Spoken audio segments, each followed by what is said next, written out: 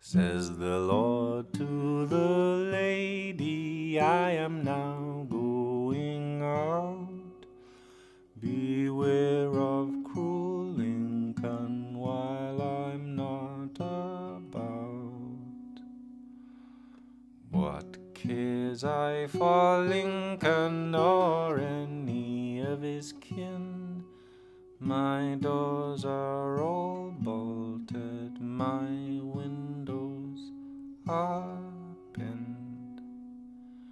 As soon as the Lord had got out of sight, cruel Lincoln crept in at the middle of the night. He got and pinched my sweet baby, which caused it to cry, while the nurse sat singing, "Oh, hush-a-lulliby."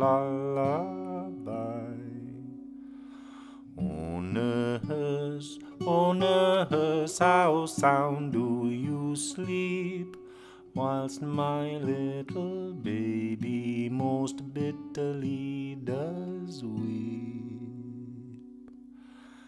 I've tried him with an apple, I've tried him with a pear.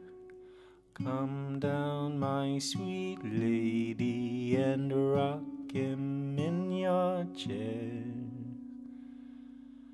My lady came down, not thinking no harm.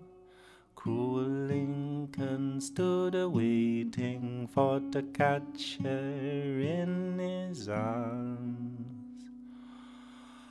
Oh, Lincoln, cruel Lincoln, spare my life for 1 hour.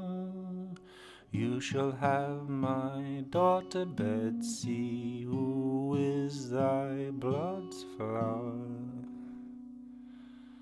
Go and fetch your daughter Betsy, she will do well and good to hold this silver basin for to catch her mother's blood.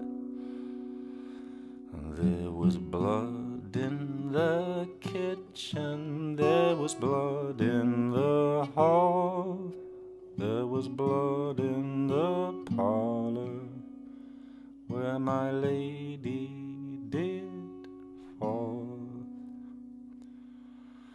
The nurse shall be hanged on the gallows so high, cruel Lincoln shall